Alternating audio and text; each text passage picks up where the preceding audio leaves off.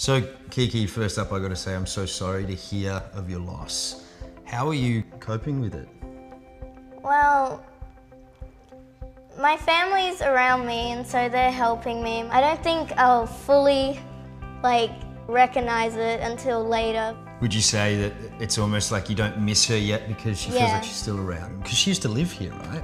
Still feel like maybe she's gone on holidays and she's gonna come back or something. Yeah. Or she's still actually here. Yeah. So Kiki, am I correct in saying that it was your mum's mum? Yes, it was. Have you guys spoken about it much? Yeah, because I don't really want to cry about it. She told me, don't worry, just cry and I'm here for you and just let it out and it's okay to cry. It's often really that hard balance of whether to say something or just leave it. Would you agree that everyone grieves completely differently? Yes. Yeah, totally. Yeah. So what makes you feel better?